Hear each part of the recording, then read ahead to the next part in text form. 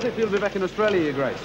It's my home now. Were you surprised when the English stopped you landing in Ireland? Oh, that's a foolish question. What do you say to reports in the London press that you're a notorious Sinn Féiner?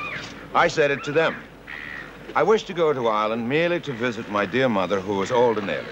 Now that, in my opinion, is not an occasion that would require the deployment of the British Navy. And how did you feel when the gunboat intercepted your liner and insisted on taking you off? Flattered. It was a maneuver in the tradition of Nelson. Actually, they treated me with the greatest courtesy. Now, gentlemen, I'm just a little weary after my voyage. I'll be making a detailed statement to the press in due course. About the English incident? Oh, no. About my visit with His Holiness at the Vatican. That was, after all, the main purpose of my journey. Did you find much support for the Sinn Féiners in America? You'll have to excuse me, gentlemen. Your Grace. Welcome back, Your Grace. Most kind of you to come.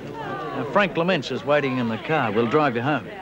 Ah, well, certain arrangements have already been made on my behalf. Well, I'll drive to your place and wait for you. I think it might be best if we met tonight, Mr. West. I have to put my house in order and so forth, you understand? Yes, of course. Till this evening, then. Yes, we have much to discuss. Your Grace, what does the Pope feel about the Irish situation? No more questions, gentlemen, please.